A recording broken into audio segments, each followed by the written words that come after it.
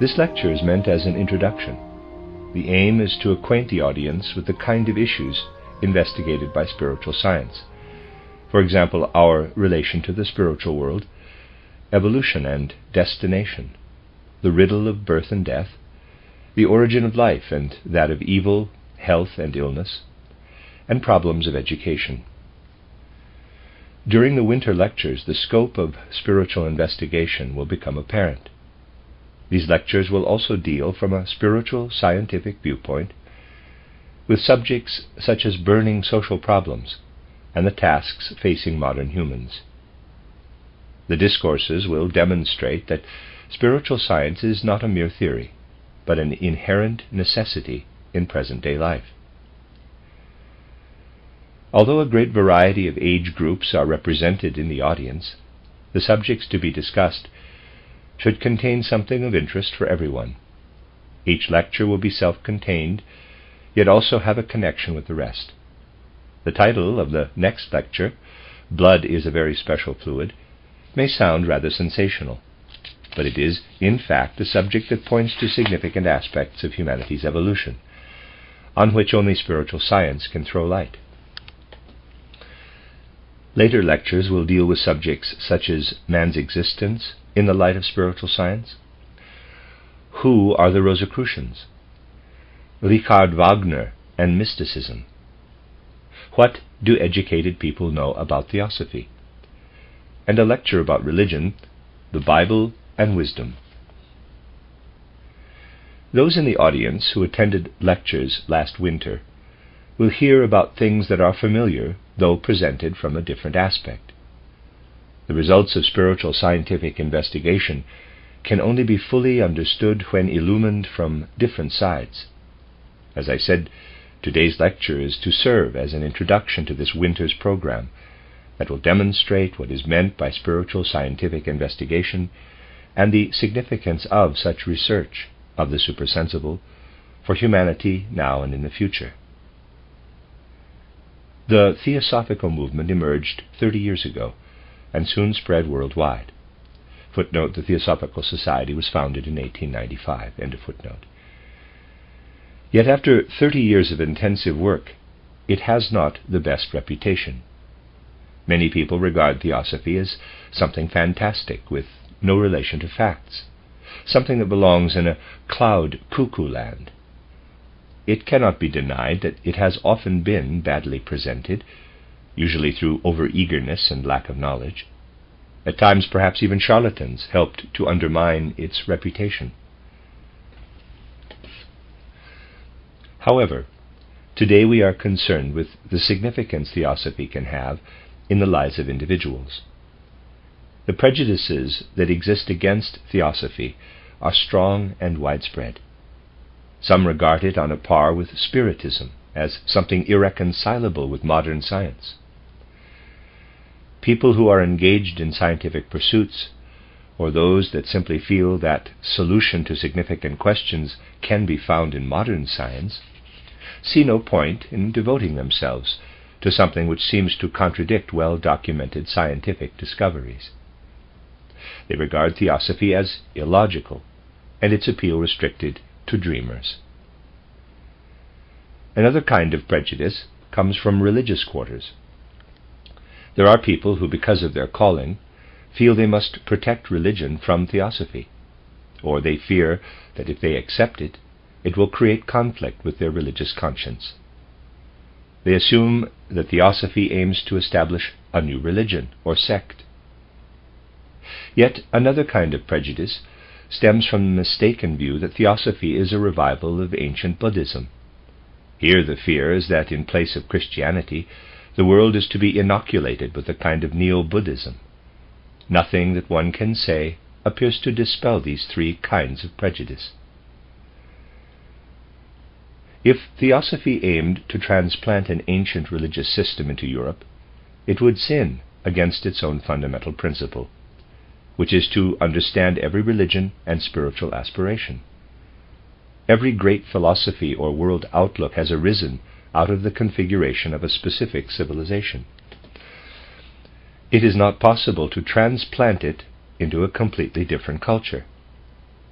If modern human beings, standing within the European-American civilization, are to receive the impulse for true spiritual progress, it must spring from the vigorous life of their own time. Such impulses cannot be derived from views and ideas of a bygone age. They must have their roots where the human soul has its home. What is needed is the recognition that the inherent possibility in our own culture must be widened and deepened. While every civilization has within it fully matured abilities and inclinations, it also contains seeds for its further evolution. If these seeds are allowed to lie fallow, they become burning questions weighing on the human soul. The seeds for future development in the hidden recesses of a person's inner life must evolve out of necessity. There is no conflict between the world outlook of spiritual science and the great religions. Spiritual science, while resting on its own foundation, seeks to understand all religions. It wishes to show that all the great world religions are based on the same fundamental truth. From these lectures, it will become apparent that spiritual science reflects an aspect of all of them.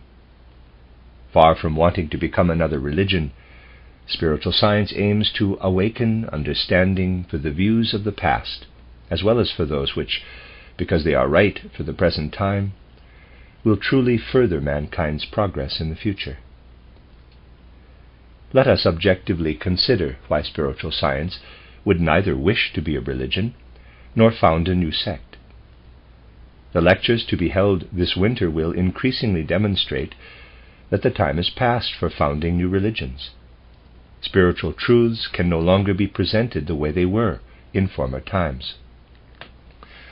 Founding new religions came to an end with the central religion, Christianity. Christianity is capable of endless development far into the future.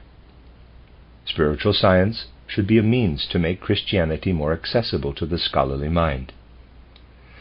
Its foremost task is to contribute to the comprehension of religion by illumining the wisdom it contains, and by enabling people to find their way into spiritual life. There is no need for new religions. The old ones contain all the wisdom and knowledge we require. What is needed is to present that wisdom in a new form. In so doing, the old forms will also become understandable. The true value of the ancient religions will be restored by spiritual science. Greater tolerance in regard to religious views has come about in recent times. Modern human beings feel that to hate and persecute those who confess a different faith serves no purpose. In fact, the hatred and intolerance that formerly caused so much blood to flow in the name of religion is no longer understood. This tendency to accept and tolerate will continue for a time, but eventually it will prove too weak, too insipid an attitude for progress. When, in the 19th century, the transition took place to a more tolerant attitude, it was a blessing. At that time it was justified, and it helped to develop love and humanness. However, what is right and good in one age is not necessarily so in another. The various epochs of world evolution provide human beings with different tasks. The feeling and attitude that was fully justified in the 19th century, which kindled noble hopes in human hearts, will prove too feeble and ineffective in the 20th century, when other soul forces are called upon. What is required now is complete mutual understanding, not just tolerance and patience. So far, Christians have tended to take the attitude that while they do not understand the faith of Muslims or of the Jewish people, and equally they do not understand Christianity, each one tolerates the other's views. This attitude will prove insufficient. In the future, complete understanding is necessary. Human beings must be able to recognize that their faith is developed within a certain culture, and that it determines their thoughts and ideals. But life is shared with people of different cultures, and with different views, and these a person must endeavor to understand. The truth should result in more than mere patience and tolerance.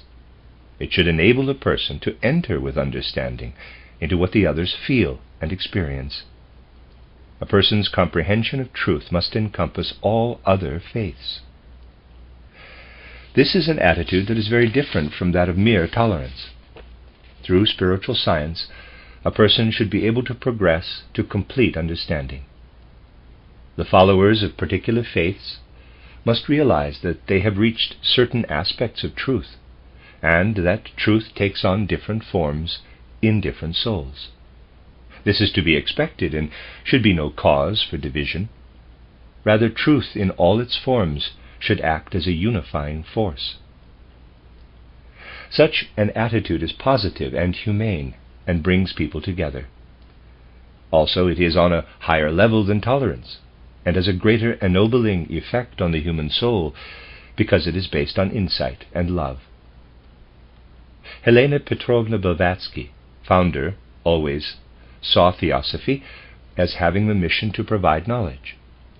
She recognized that modern human beings are always bound to ask a. questions concerning a person's fate and destination, birth and death, infinity and eternity, b. questions about illness and pain, and c. about what happens after death when a person has laid aside the body. Every human being asks these questions. The task of religion has always been to provide spiritual rather than merely theoretical answers, to give a person strength, consolation, and reassurance. From religion, we are meant to obtain answers to the crucial questions of existence. Religion should enable us to go through life fulfilling daily tasks, feeling calm and secure, and possessing knowledge that reaches beyond everyday affairs to encompass immortality. If we understand the human soul, then we know that no one can be strong and capable unless a certain comprehension of the riddles of life are reached. Only knowledge prevents them weighing on the soul, giving rise to doubt and uncertainty that makes a person weak. Without inner security of knowledge, a person is lost when faced with greater issues and unable to cope even with everyday affairs. It will increasingly be recognized that insightful knowledge is the only true basis for vitality and strength of soul. The Theosophical movement acknowledges this fact and sees it as its task to provide such knowledge. But why the need for spiritual science when through all the epochs of evolution, religion has existed to answer life's burning questions? The answer is that times have changed. What satisfied our ancestors no longer satisfies modern people. There is plenty of evidence of that today, and it will become even more obvious as time goes on. Religion does, of course, answer many questions, but the answers are formulated in a way that leaves people dissatisfied. The reason is that human nature has changed, and this leads people to attempt to find substitutes for the answers that no longer satisfy them, either in history or in natural science. People who longingly seek answers in modern science are especially those to whom the Bible and religion no longer speak. But modern science has to acknowledge that it has no answers to life's most important questions. Its enormous achievements in the realm of physical data are fully acknowledged by spiritual science. The results arrived at through painstaking research spanning the whole globe are indeed impressive. But when it comes to questions about the meaning of life or mankind's future evolution, it fails to provide answers. Those who have tried, and the many who are still trying to find through natural scientific investigation what religion no longer provides, discover only disappointment. By contrast, spiritual science exists for the very purpose of throwing light on life's riddles and burning questions. However, those who still find satisfaction in what traditional religion has to offer, will be unable to recognize what spiritual science is about, but what satisfies one today may not do so tomorrow. The founder of the Theosophical Society saw it as an ideal to provide concrete knowledge about life's deepest riddles. The claim that spiritual research is scientific is fully justified, as anyone will acknowledge who becomes acquainted with the methods whereby it is carried out. It aims to provide a spiritual worldview with a scientific basis that will speak to the most erudite and also the simplest mind. Yet there are those who feel that theosophy is an interference, and that it is better to leave people with their old faith, or better still, to do something to restore the old faith, as science is incapable of providing answers to spiritual questions. That is an unrealistic view. People who hold it do not see what is happening all around them. Theosophy endeavors to be fully conscious of the tendencies that are coming to the fore. Let one example suffice to illustrate the urgent necessity for a world outlook based on spiritual insight. Let us consider for a moment what is taking place in a country where for centuries religion has had a strange history. In Spain, Orthodox religious faith has up till now had a strong grip on its people. But a change is taking place in this country, where religious influence extends even to trivial everyday affairs. Who would have thought a few years ago that what we are now witnessing could possibly occur in Spain? Only a short time ago the ruling power would have nothing to do with any so-called modern ideas. Just consider how rigid was the faith of the woman who preceded her son, the present King Alfonso XIII.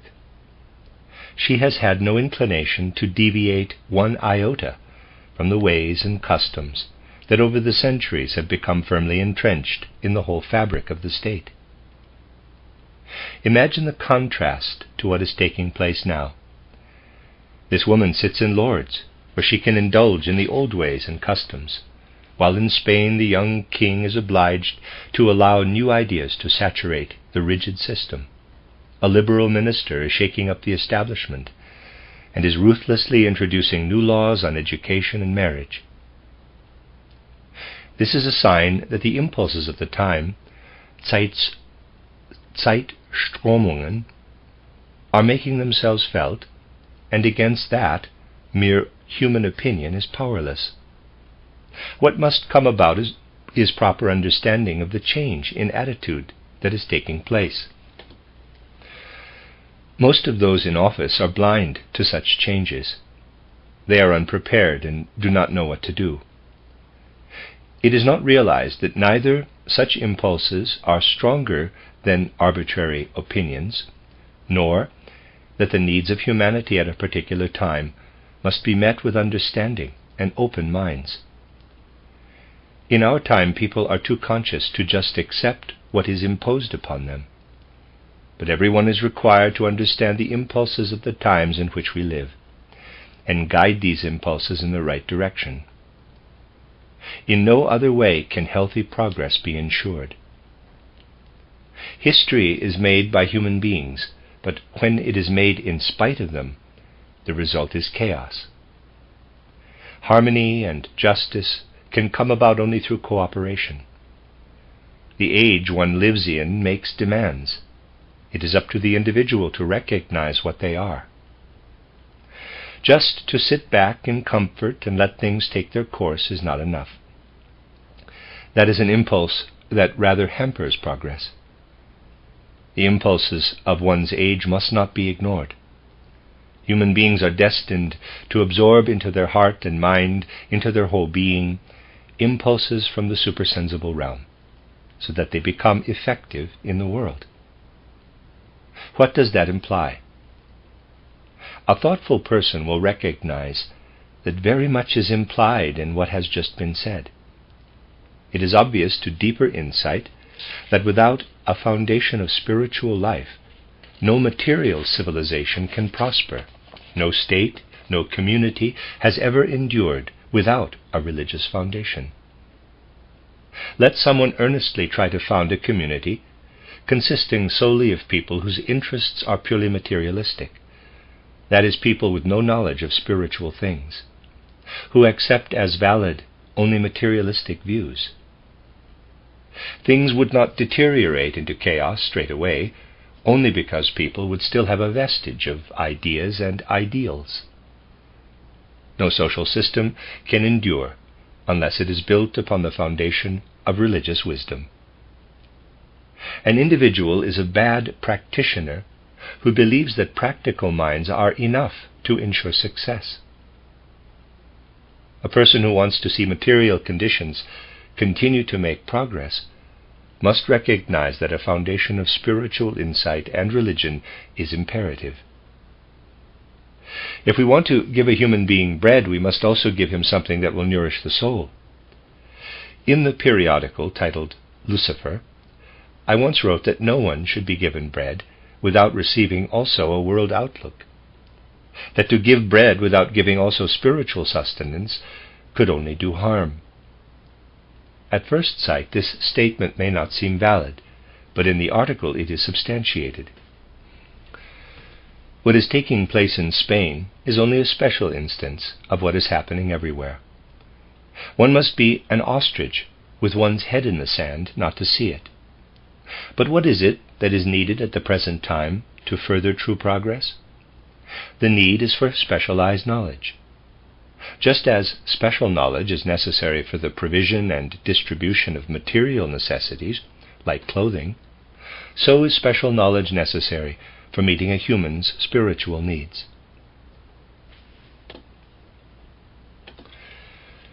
Ancient civilizations have depended upon the trust placed in priests and wise men. We must not criticize the systems of past cultures. They have been suitable for their particular epoch. When a culture is no longer acceptable, for the people can no longer live according to the old customs, the remedy does not lie in fighting it, but in change and progress of the spiritual life. In earlier times, people turned to the priest for words of comfort and assurance. Today we need spiritual investigators, people who can speak about the supersensible world in ways that correspond to our time, and are therefore acceptable and understandable to modern humans. Let us consider what is to be done if things remain the way most of our contemporaries find satisfactory. The situation in Spain can be regarded as symptomatic. Perhaps you think that old arrangements will give way to new ones and people will become accustomed. But no new arrangement will have a chance of success unless there is also a change of heart. A spiritual outlook must begin to pulsate like life-blood through our whole modern civilization. When conflict arises nowadays over spiritual or social issues, there is nowhere people can turn for counsel concerning life's most important questions. Let us look at what usually happens in such cases. Many people expect to find through natural science, that is, through knowledge of physical data, the kind of answers that have formerly been obtained from religion. Recently, a conference of scientists took place in Stuttgart where weighty problems were discussed. But can it be said that modern human beings are able, at such places, to find answers to spiritual questions? To questions concerning eternity or the meaning of death? At such conferences it becomes apparent that modern physical research is embarking on some strange investigations. For those with interest in these things, I may mention that at Stuttgart methods were discussed in detail concerning the way organs from one organic being could be transplanted into another. Another point of great interest was the way the advent of the microscope had transformed all research. Now it was possible, by mixing and dissolving certain substances, to produce from lifeless matter something with the semblance of life. Many more things were mentioned, all of which called for respect and admiration in regard to modern scientific research. But people wonder about the sense and purpose of all the extraordinary things physical researchers are busy investigating. Who is there among the scientists of this modern Olympus of cultural life that can answer questions about the meaning of life? No attention was given to questions of this nature at the latest scientific conference, whereas only 2 years ago Ledebour, a chemist from Breslau, made an extraordinary speech in which he pleaded for psychological research to be stopped. And it is noteworthy that at a gathering of scientists, Theodor Lips could still speak on the subjects, natural science and philosophy. In the midst of reports on purely physical research, he threw in remarks to the effect that unless natural science is able to arrive at a spiritual understanding of the phenomenon of man, it will never reach the status of a worldview. Quote, "When man," he said, "looks into his inner being, he finds the capital I, and when he widens it to encompass the world I, he finds contentment." Close quote. The situation is truly extraordinary. After all, the theosophical movement, where you will not find such vague general answers given to important questions, has existed for 30 years. Theosophy discusses subjects such as a person's life before birth and after death, his experiences when attaining spiritual sight, and so on, concretely and in detail. But what happens? After such specific knowledge has been available for 30 years, these issues are dealt with in commonplace and trivial ways that cannot possibly satisfy anyone.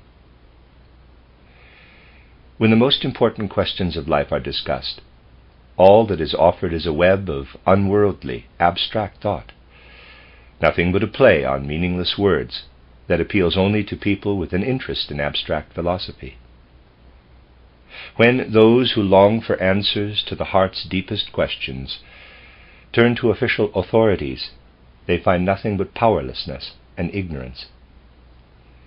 Yet it is of utmost importance that there should exist within external science, advancing as it does at great speed, a center of spiritual life, a place where human beings can find concrete knowledge about supersensible issues, a knowledge that would throw light also on the spiritual content preserved in old religious faiths and customs.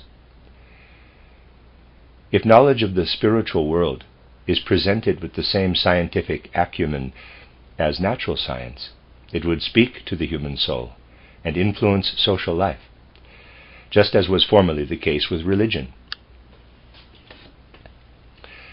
Once that happens, religious life will assume new forms, while the old forms that have become influenced by materialism will disappear. It is very important that the full significance of religion is recognized. Today there are many people, in France it is very much the fashion, who say that morality can be established without religion. It is maintained that humans be moral without religion. This shows no comprehension whatever of spiritual laws. If religious worship is traced to the consecutive historical epochs, it will be found that a new cult arose in each, with special significance for that particular time. The cult of Hermes arose in Egypt, in India the Rishis, in Persia Zarathustra, and among the Hebrews emerged the cult of Moses. In our time it is Christ Jesus, the greatest founder of religion in modern times. These cultures became great because their exponents understood the needs of their time.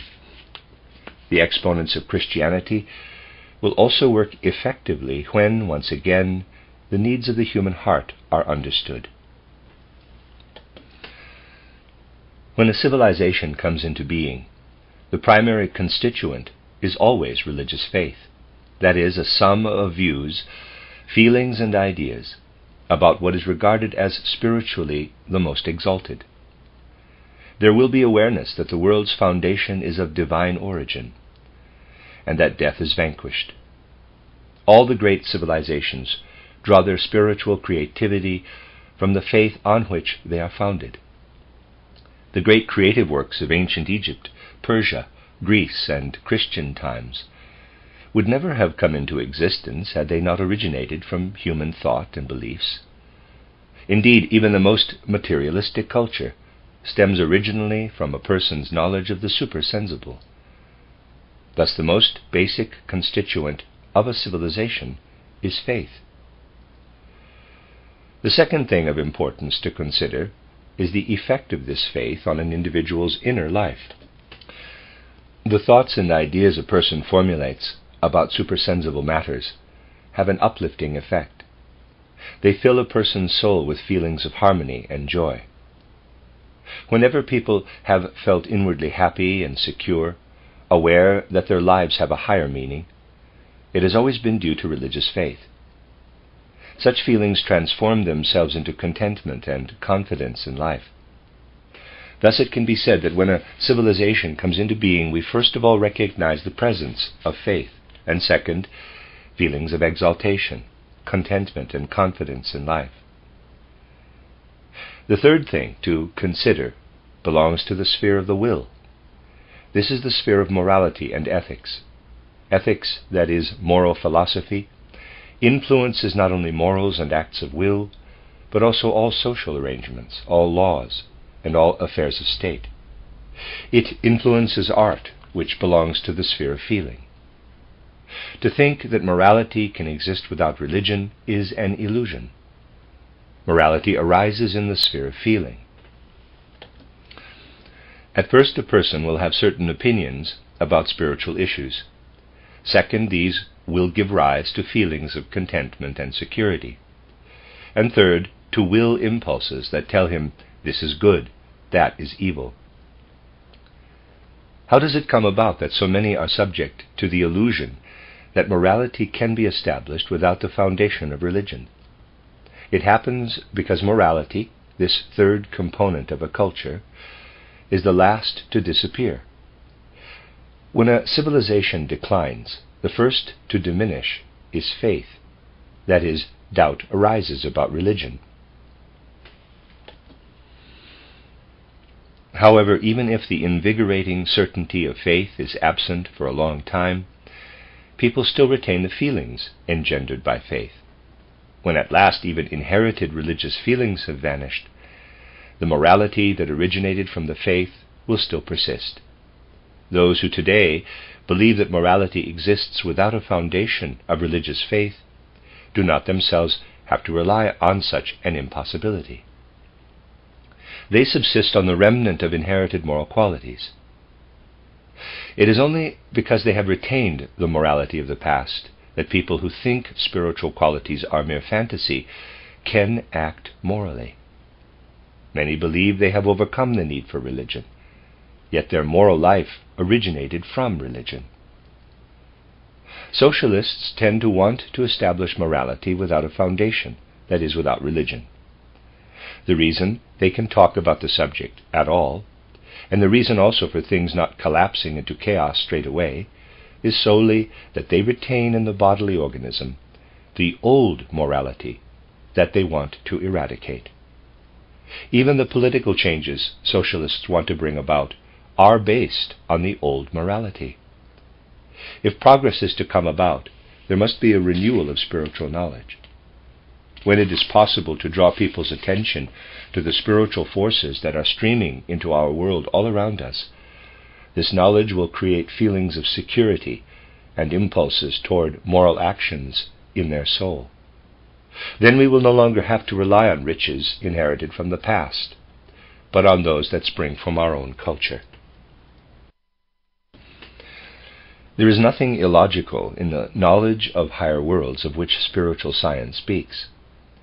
The supersensible is not treated as something remote and inaccessible. It is extraordinary that certain philosophic views maintain that no educated person can believe in a supersensible world. Such views demonstrate ignorance of the specific sense in which spiritual science speaks about the supersensible.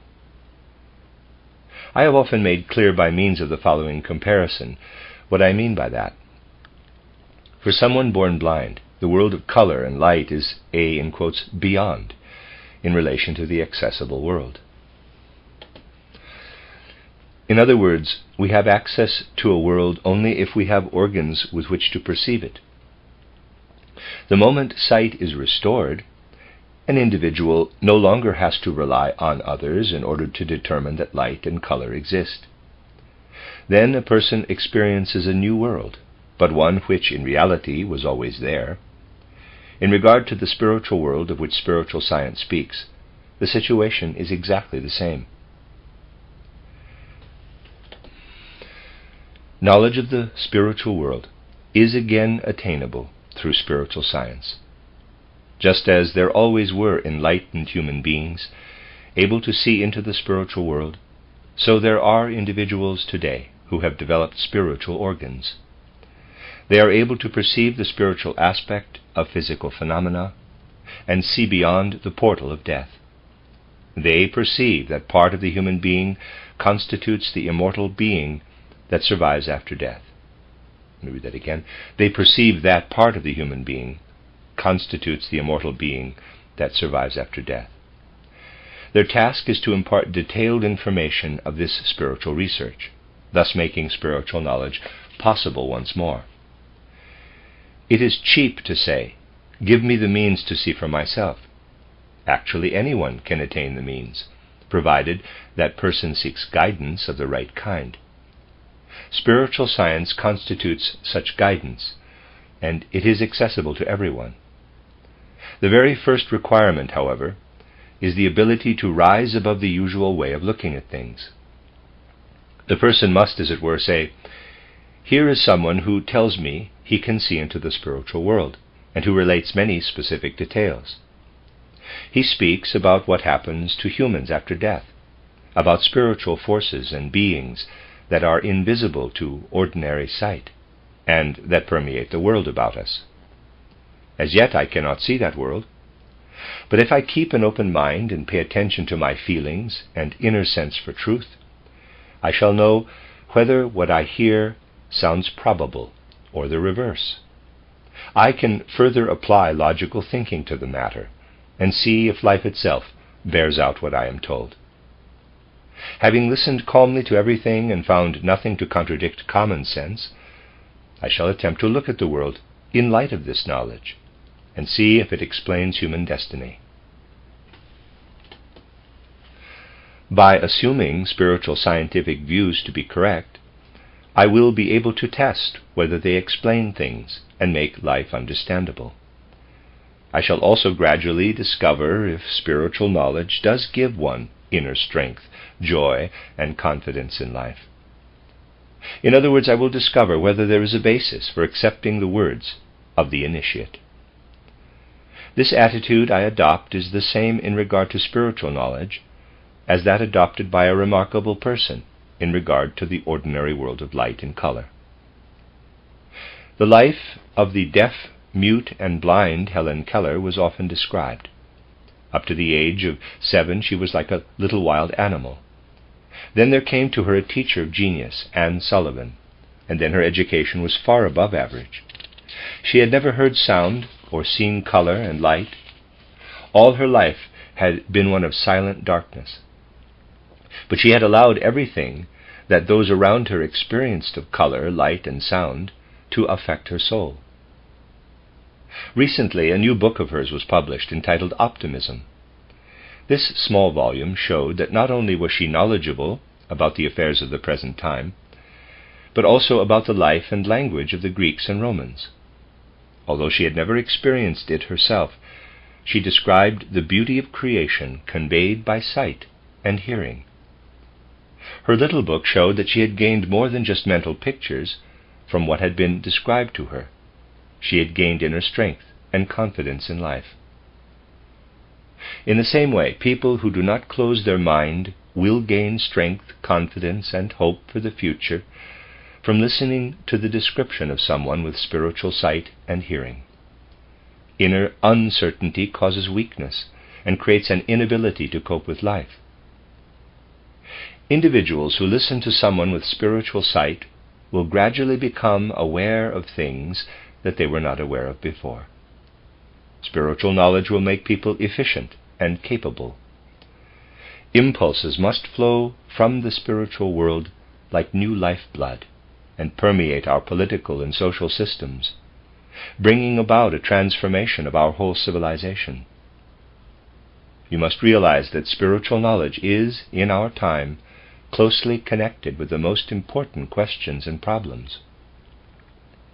When these press in upon us from all sides in various forms, we must acknowledge the need for deeper understanding.